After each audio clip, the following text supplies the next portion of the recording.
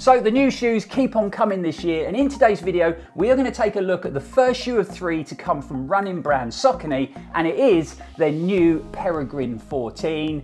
Now I use that term new very loosely here because this popular trail shoe has only had a very subtle update this time round, with the midsole and the outsole looking pretty much the same as the previous version, but we do have a redesigned upper construction. The only things I definitely know have changed are, unfortunately, there has been a weight increase of 4 grams and the price has gone up £5 here in the UK. So maybe not the best start, but let's dive into the video and I'm going to tell you all about the newish Peregrine 14.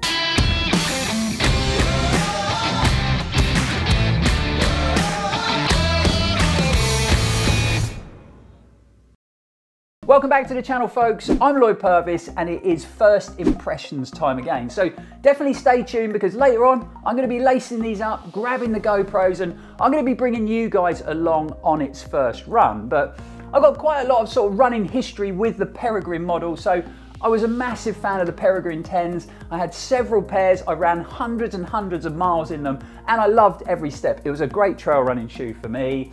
When it got updated to the Peregrine 11, it was okay, but they did make the shoe a little bit heavier. They also added a fair bit of sort of bulky padding around the ankle collar. So maybe this didn't work as well as the 10s for me. But then when we got the Peregrine 12, Saucony had stripped these back a bit. They'd made them lighter again. They'd taken away a lot of that added sort of padding. So I definitely preferred running in these. However, maybe that midsole was a little bit too stripped back and it lacked a bit of cushioning for those longer runs. But then Saucony updated it to the Peregrine 13 and they added a bit more depth in that midsole when it comes to the cushioning, so you've got a bit more underfoot protection and comfort. We still had that really nice lightweight upper, a great fitting upper on my foot shape. So these ran a lot more like the brilliant Peregrine 10 for me and I've really enjoyed running in them. So let's start off with giving you some specs on the new shoe. So like I've already mentioned, there has been a price increase of £5, so they now retail in the UK for £135, which is a bit of a shame, especially when there hasn't been a lot of changes made to the shoe. Happy to say we've got this nice bright red colourway. It's also available in a blue colour option for men and 2 other colourways for women. Definitely a better colourway for me when I compare it against the all-white Peregrine 13s that we had.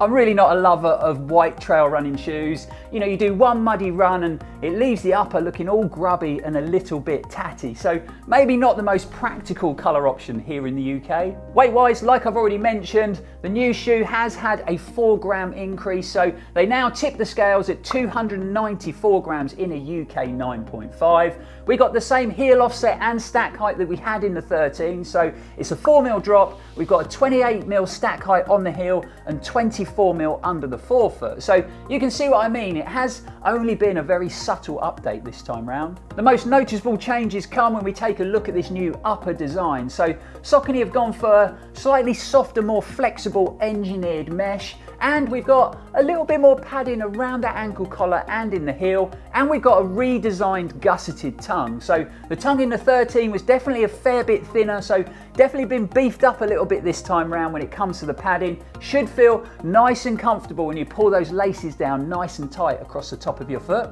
The lacing system looks very similar as before, but we do have the addition of this extra overlay around the top 3 lace eyelets and a more substantial overlay wrapping around the toe box just for a bit of extra durability. Happy to say we've still got a good level of on-trail protection from a nice toe bumper up front. And finishing up when it comes to the new upper design, and Saucony have worked in a couple of handy features. So the first one being a pull tab on the heel. We've also got this little gaiter attachment down the base of the laces there, so super handy if you do run with gaiters. And then we've got this elastic strap at the midfoot, so once you've tied those laces down nice and tight, you can stow them away so you don't get them snagged when you're out on the trails. Moving down to midsole construction, and just like we had before, we've got a full Power Run foam midsole. Now Saucony do say on their website that it's a slightly softer blend, although pushing into the new midsole, it does feel very similar to the previous Peregrine 13s. Good to see that Saucony have paired that up with a pair of their brilliant Power Run Plus insoles. These really are great insoles and they definitely make a difference to underfoot comfort. And then flipping them over, you can see we've got pretty much the identical 5mm chevron multi-directional lug pattern on the outsole, and we've got Saucony's tacky Power Track rubber. After I reviewed the Peregrine 13s, I had a few viewers saying that they really struggled when it came to grip when they were running on wetter, rockier trails. I've got to be honest, I've never had that issue with the Power Track outsole from Saucony. It's always given me good levels of grip and traction down here in Cornwall. And then in the forefoot there, we've got Saucony's brilliant flexible rock plate. So that's been put in place just to offer you a bit more underfoot protection when you're running on more aggressive and technical trails. So there you have it, folks, the new Peregrine 14. Now, I personally think with the Exodus Ultra being such a popular, great running shoe, I think it's taken the limelight away from the Peregrine model. So let's get these on our feet, let's get out on the trails and see if the Peregrine 14 is going to bring that limelight back to this popular trail running shoe.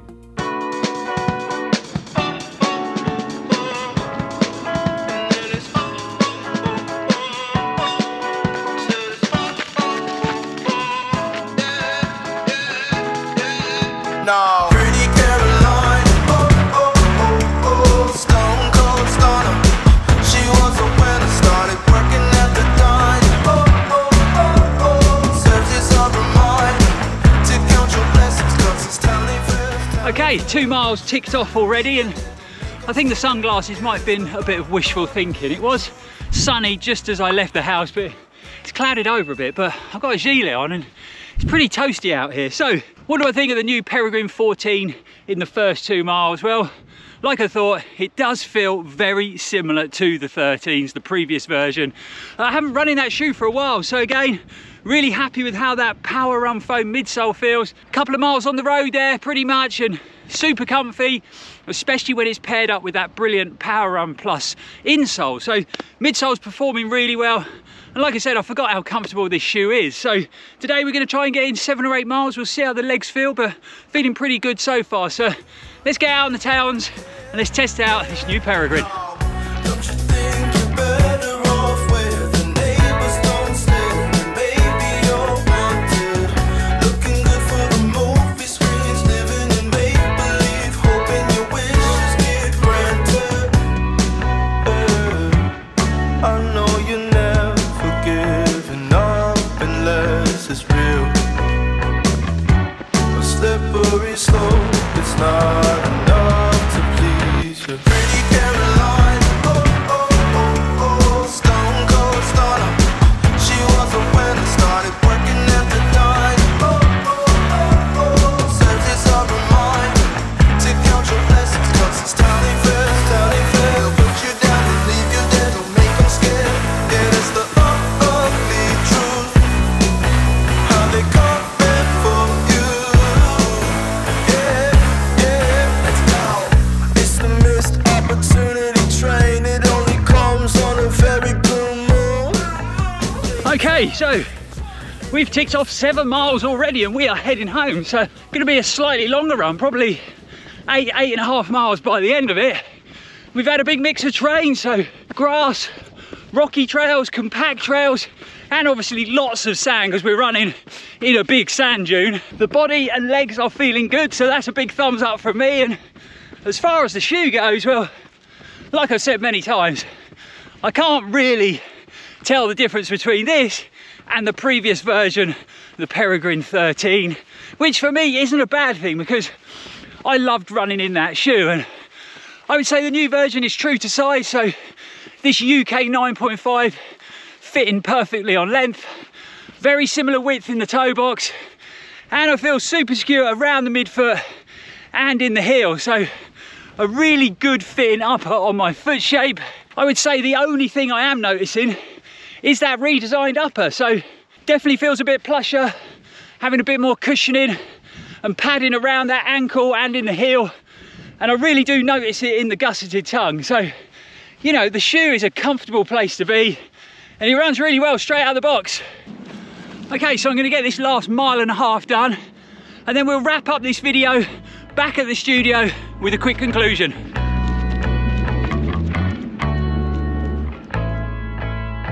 Alrighty, so we managed 8.2 miles on today's run in the new Peregrine 14s, but I've got to be honest, this is going to be a pretty short conclusion because I haven't really got a lot more to say.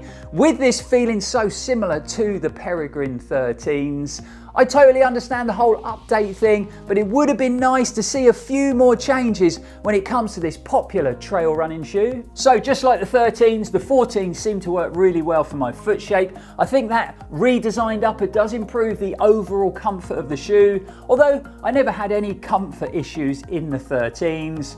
Really good lockdown around the midfoot and in the heel, and no signs of any irritation or rubbing or anything like that, which I always think is a really positive thing when it's the first run in a brand new shoe. I was a fan of the Power Run foam midsole and that Power Run Plus insole combo in the previous version, and I'm still a big fan of it now. This Power Run foam isn't the softest cushioning out there, so what it tends to offer you is a very planted, stable feel underfoot when you're running on uneven terrain, and then you've got that nice bouncy insole which gives you that extra level of plushness and comfort. Also, we mustn't forget we've got that great Saucony flexible rock plate worked in there under the forefoot that offers great levels of underfoot protection on rocky terrain without compromising the flexibility of that midsole. I didn't really have a lot of mud to deal with out there on the towns today. There was a couple of small sections, but nothing serious. However, the outsole handled everything else really well. So good levels of grip on the road sections early on, and then great levels of traction on any sort of loose gravelly trails and in all the soft sand. So all in all, I had a really good run out there today, and the Peregrine 14s performed really well. Wrapping up, and if you were a fan of the previous version, the Peregrine 13, then I dare say it, you're going to really enjoy running in the latest updated model because they really do feel very similar. However, with the shoes running and feeling pretty much the same, it might be worth having a look for some deals on the Peregrine 13 now that the new shoe is out, because I actually found the 13s on sportshoes.com for only $69.99, so pretty much half price of these. And you know, a pair of Peregrine 13s for under £70 really is great value for such a consistent trail running shoe. So there you have it guys, my first impressions on the new Peregrine 14 from Saucony. And don't get me wrong, I still really enjoyed running in this shoe. I'd have just liked to see a few more updates made, but maybe we'll get that next time round when it comes to the Peregrine 15. We've got a couple of busy weeks ahead with lots of new shoes arriving at the channel to be tested.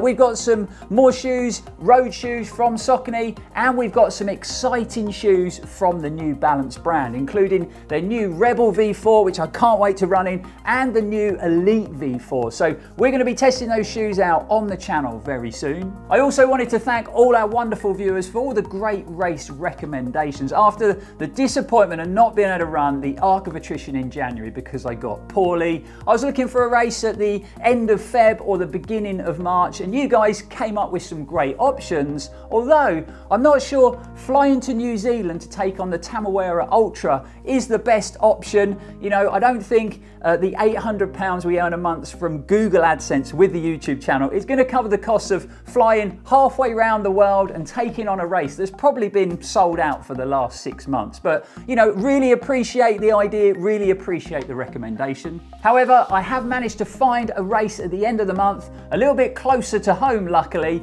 So not as long as I'd have liked it in distance, but I'm going to be taking on a 50k at the end of Feb. We'll have more to come on that on the channel very soon. Don't forget, if you have enjoyed this video, if you found it helpful, to like, comment, share and subscribe, because it really is a big help to the channel. But for now, thanks for watching, thanks for supporting guys, it really is appreciated. We'll be back here very soon, and as always, stay safe and keep on running. Look who I've bumped into on the way home. Hello. Fancy seeing you here. Fancy How seeing you doing? Here. Yeah, all right. Looking very smart in your Run4Adventure merch. Available at run4adventure.uk. How's the run going? Oh, it's hard, but it's good. It'll get easier. Exactly. League's just getting back into a running after a bit of a period off. Yeah. Building back up for all the exciting races we got this year. Yeah, that's what's keeping me going. So it's all good, and it's awesome. great to be here, isn't it? Yeah, awesome. Well, I won't stop you. I don't want you to rest too long. That's all right. I'm happy to. Go for it. I'll see you back at home soon. Yeah, see you soon. Have a good run. You too. Take care out there. Yeah, you too. Bye bye.